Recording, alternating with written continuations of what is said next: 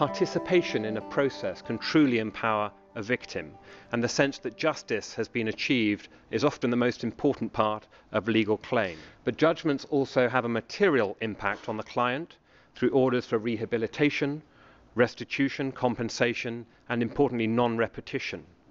Victims of torture are often in a very vulnerable position where information is not easily available. When a torture victim sees or confronts his torturer in court, where the torturer does not have any more control over the victim, this is a sweet feeling. Victims of torture, in order to restore their belief in humanity, in society, and their trust in the state, need to feel that their rights have been vindicated through justice, through legal proceedings and statements made by courts. I'm one of 22 Syrians who submitted 3 different complaints in the German Federal Court. Justice will come when those who committed these war crimes be in prison.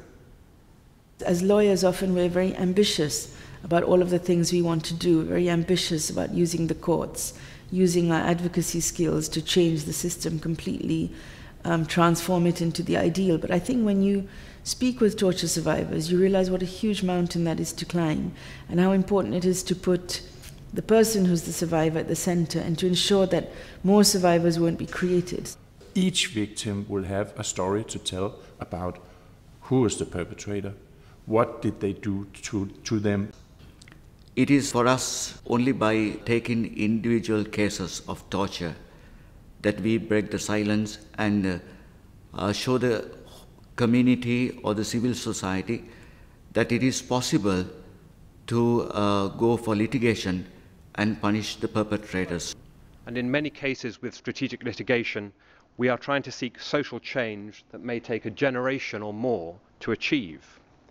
This can be a powerful tool for civil society organizations fighting torture, but As a torture survivor, one of the key things here for me is that you know that the torturer now is being controlled by the rule of law, is being handled by the law. They have no more control over you, over your body, and they don't have to tell you what to do. That is justice, right there.